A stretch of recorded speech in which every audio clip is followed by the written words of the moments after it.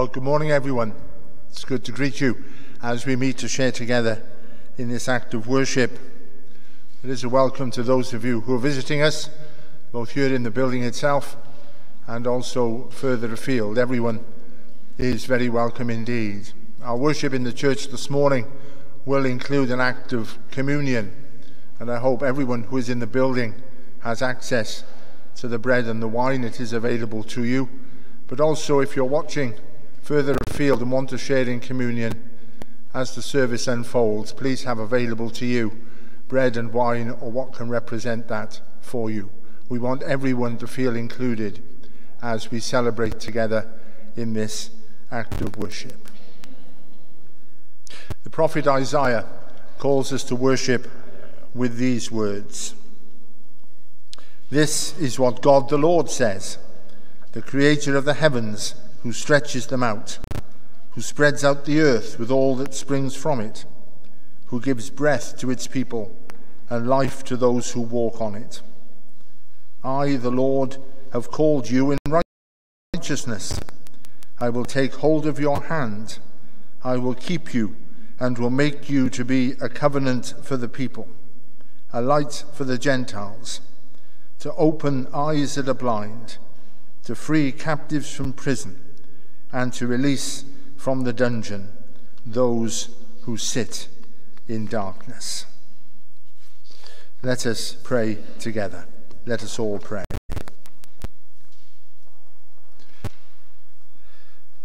We are here to worship God, to give God the glory, for you are a great and glorious God. You who reign high above the heavens, mighty and majestic. We come to give you thanks and to offer you our praise. For we are humbled in your presence.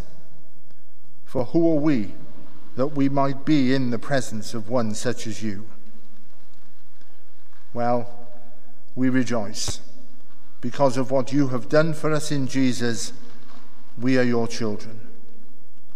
No longer need we be strangers to you, nor to one another, for we can indeed rejoice in knowing that we are all one in Christ. In and through him, we are in a relationship with you, established in love, molded by grace, fashioned by faith.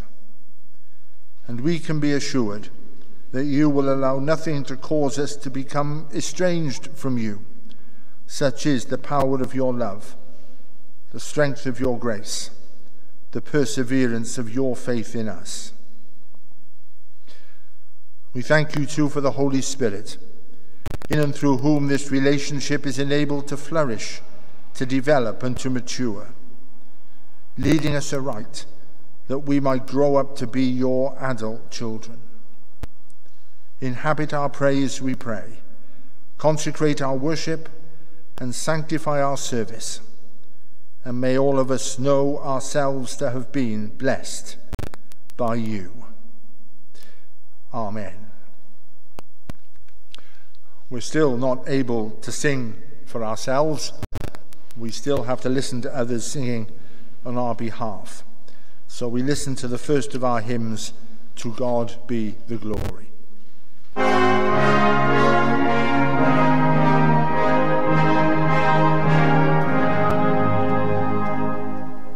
Sing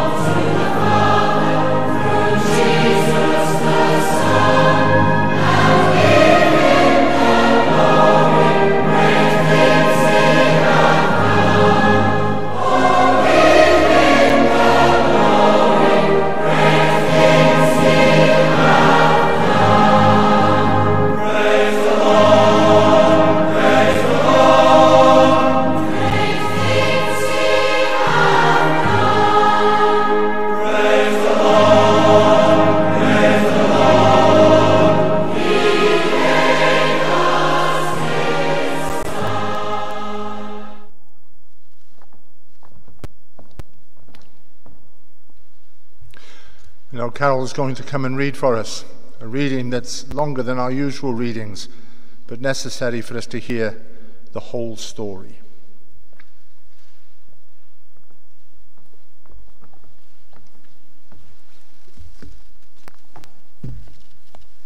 A man born blind receives sight. As he walked along, he saw a man blind from birth. His disciples asked him, "Rabbi, who sinned, this man or his parents, that he was born blind?" Jesus answered, "Neither this man nor his parents sinned. He was born blind so that God's works might be revealed in him. We must work the works of him who sent me while it is day. Night is coming when no one can work. As long as I am in the world, I am the light of the world." When he had said this, he spat on the ground and made mud with the saliva and spread the mud on the man's eyes, saying to him, "Go, wash in the pool of Siloam," which means sent. Then he went and came back able to see. The neighbors and those who had seen him before as a beggar began to ask, "Is this not the man who used to sit and beg?" Some were saying, "It is he." Others were saying, "No, but is someone like him?" He kept saying, "I am the man." But they kept asking him, "Then how were your eyes opened?" He answered, "The man called Jesus made mud, spread it on my eyes, and said to me, 'Go to Siloam and wash.' Then I went and washed and received my sight." They said to him, "Where is he?" He said, "I do not know." The Pharisees investigated. They brought to the Pharisees the man who had formerly been blind. Now it was a Sabbath day when Jesus made the mud and opened his eyes. Then the Pharisees also began to ask him how he'd received his sight. He said to them, "He put mud on my eyes, then I washed, and now I see." Some of the Pharisees said, "This man is not from God, for he does not observe the Sabbath." But others said, "How can a man who is a sinner perform such signs?" And they were divided. So they said again to the blind man, "What do you say about him? It was your eyes he opened." He said, "He is a prophet." The Jews did not believe that he'd been blind and received his sight until they called the parents of the man who'd received his sight and asked them, "Is this your son who you say was born blind? How then does he now see?" His parents answered, "We know that this is our son and that he was born blind, but we do not know how it is that he now sees, nor do we know who opened his eyes. Ask him, he's of age, he will speak for himself." His parents said this because they were afraid of the Jews, for the Jews had already agreed that anyone who confessed Jesus to be the Messiah would be put out of the synagogue. Therefore his parents said, "He is of age, ask him." So for the second time they called the man who had been blind, and they said to him, "Give glory to God. We know that this man is a sinner." He answered, "I do not know whether he is a sinner. One thing I do know, that though I was blind, now I see."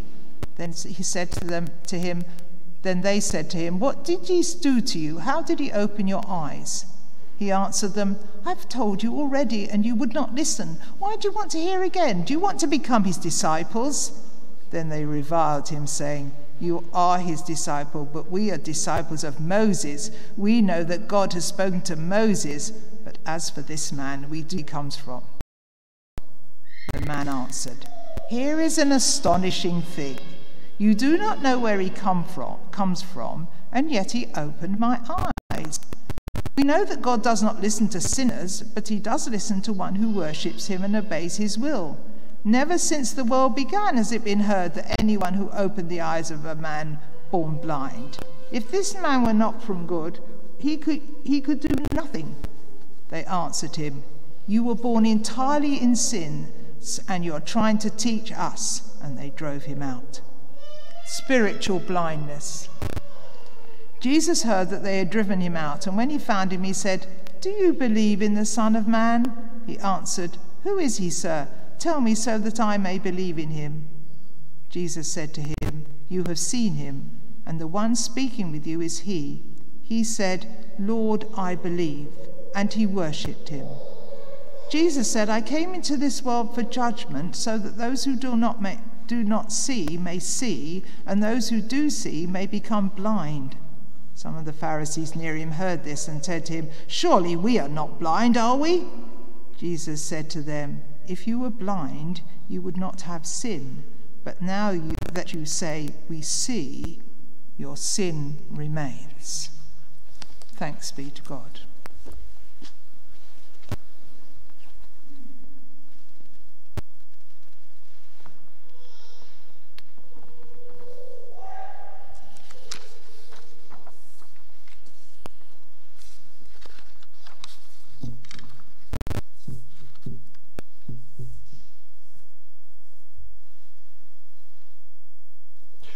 I don't know what you thought when you were listening to that.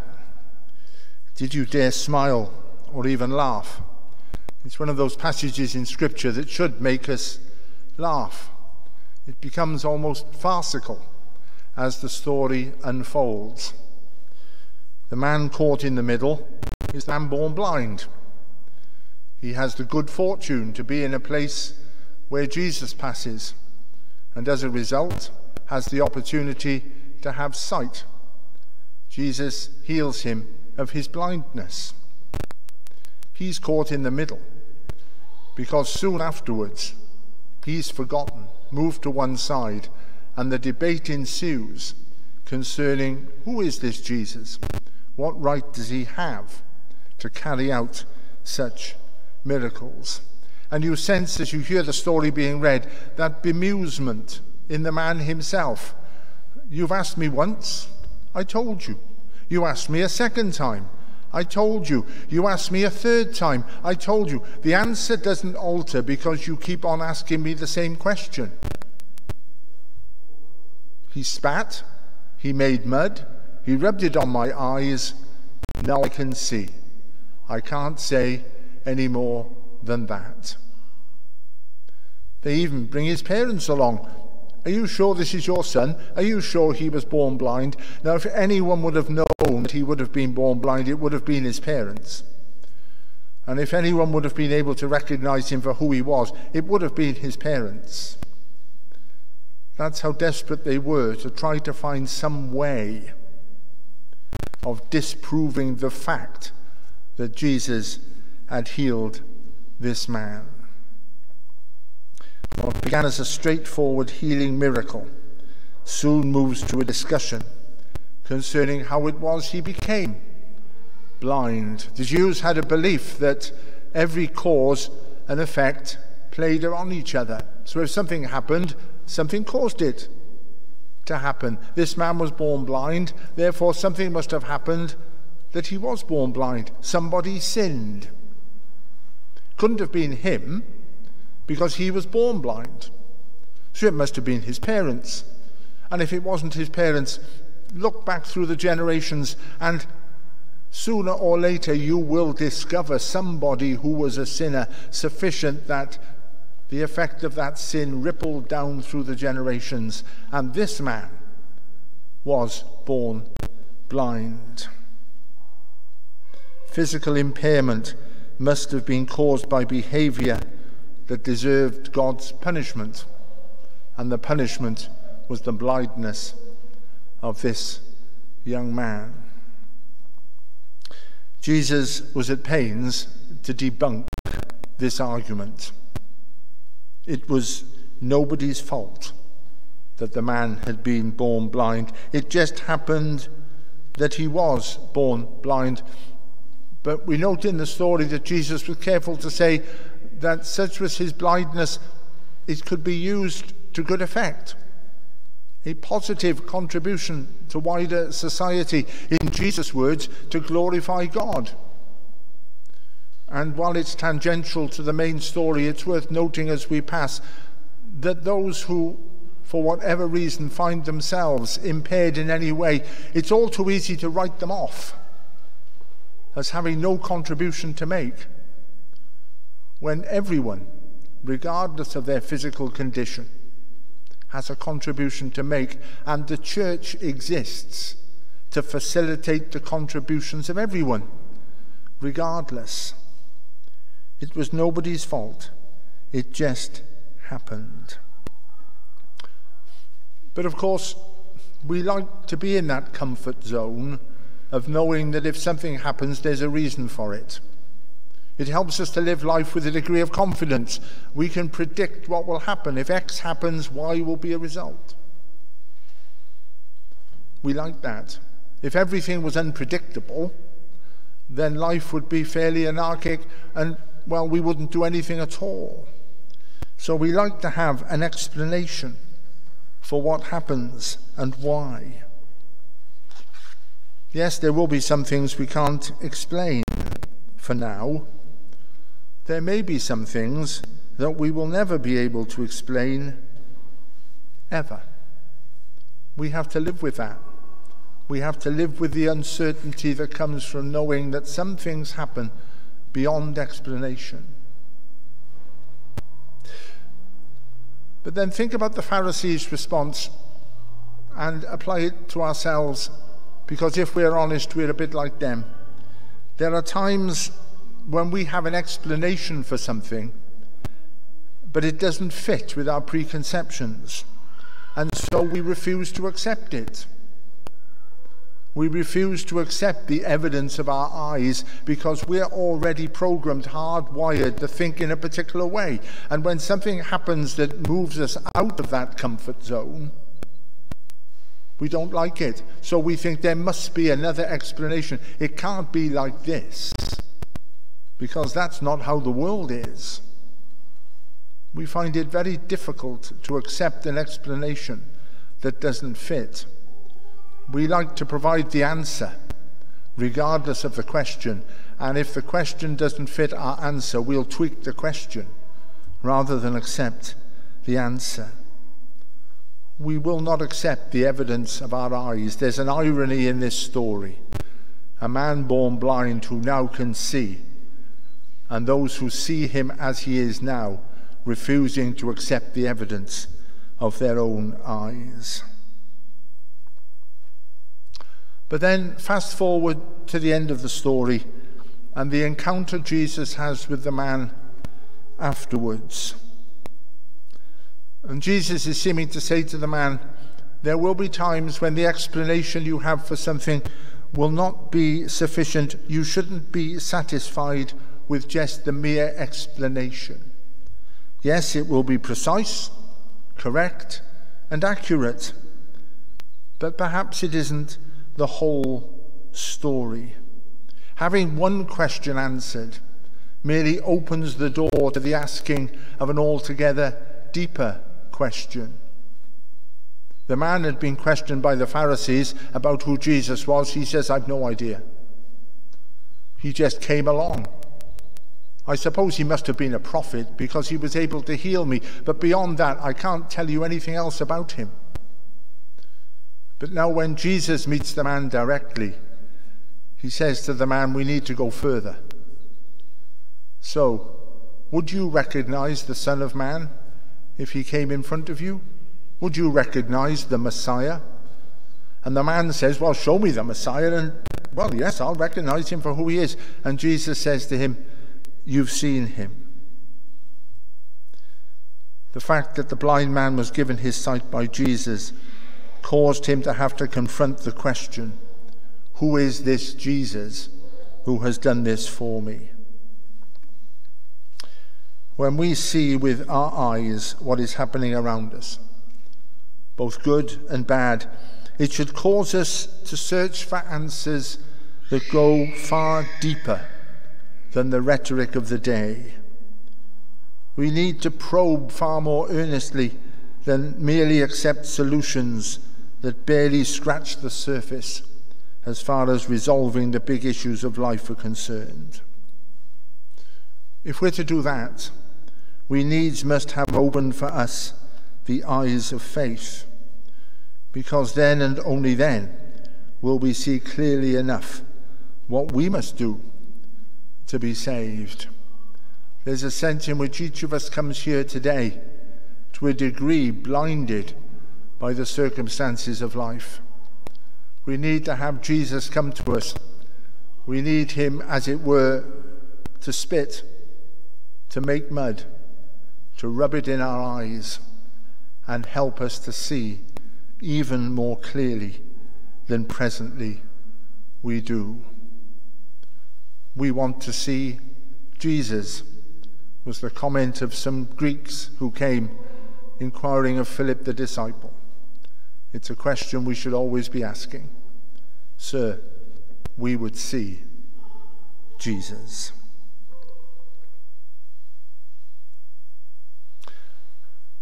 And now David is going to play for us as we move into our celebration of communion.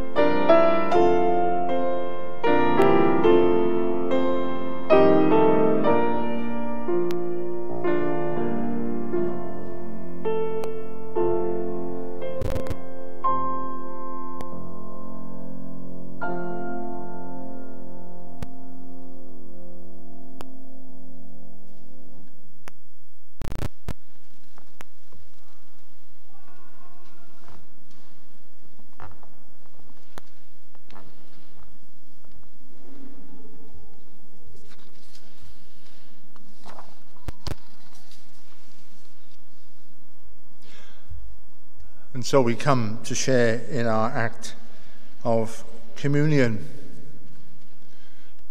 The words we use for the institution were given to us by the Apostle Paul. It's worth reminding us of the context in which those words were given.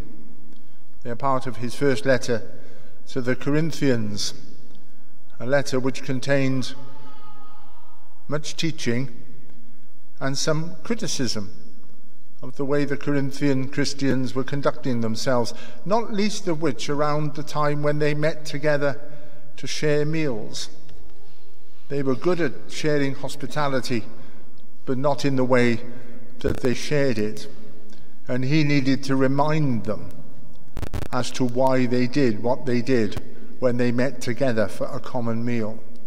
So he says to them, the significance of what we do is this: it comes from the Lord himself. This is not something we've made up for us, not something we've thought up to do as a good thing. It comes to us from the Lord himself.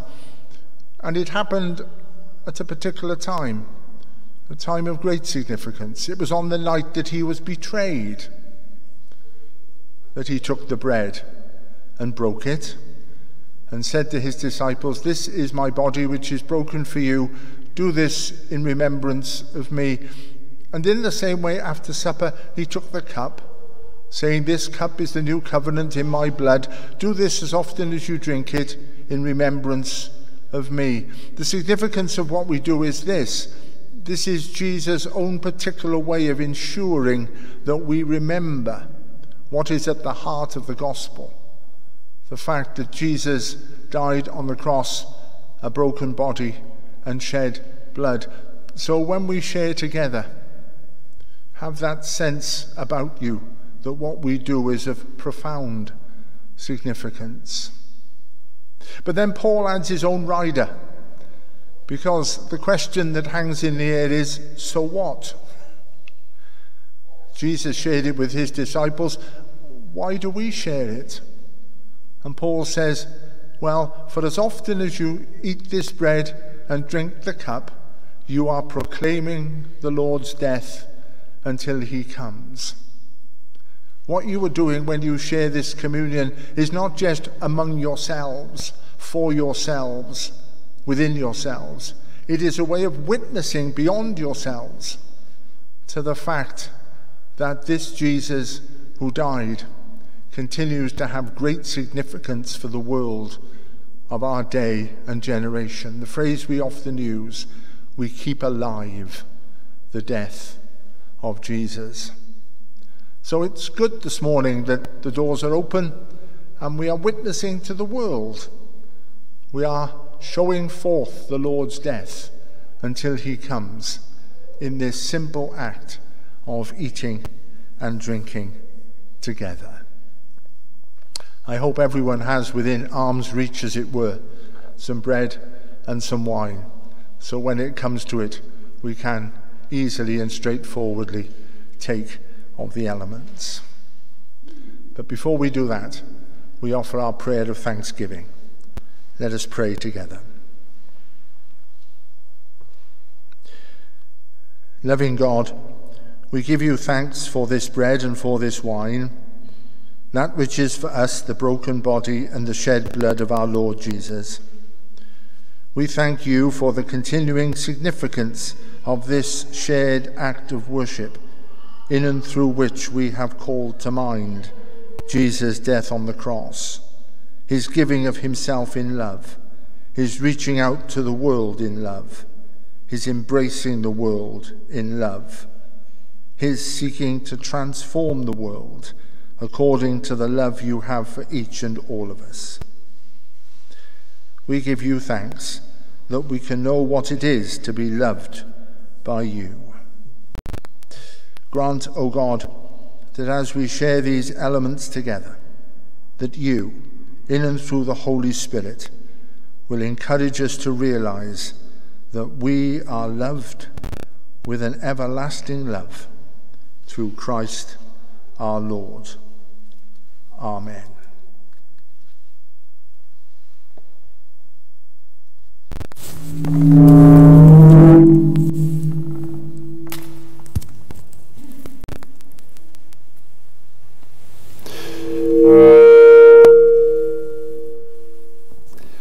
So after giving thanks to God, he took the bread and broke it, saying, "This is my body, which is broken for you.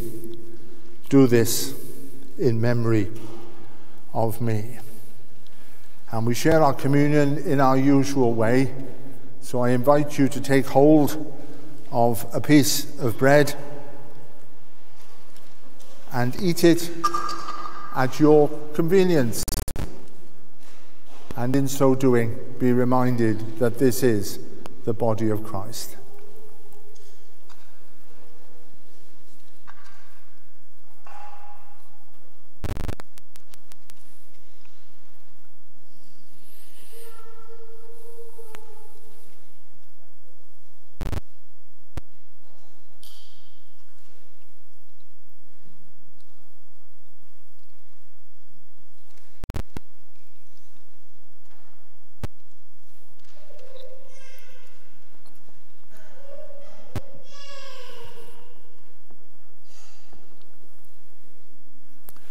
And in the same way, after supper, he took the cup, saying, "This cup is the new covenant in my blood.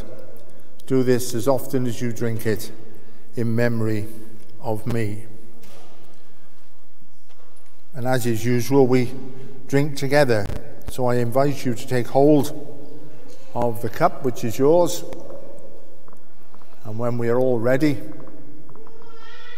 we can indeed drink together.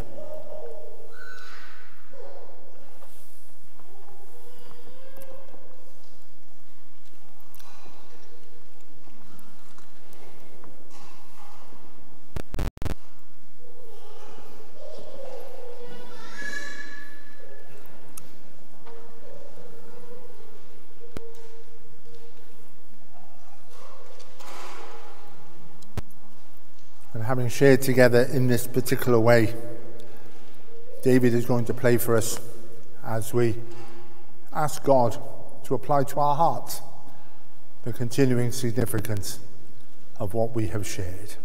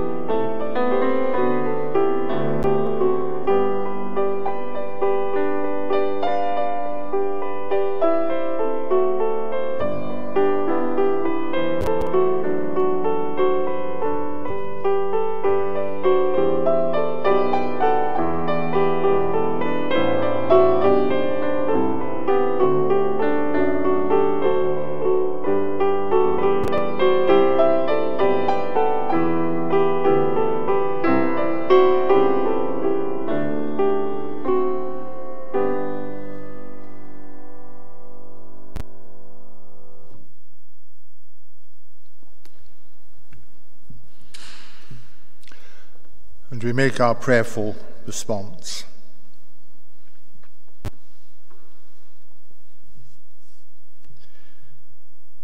And in this stillness, we open our hearts to God.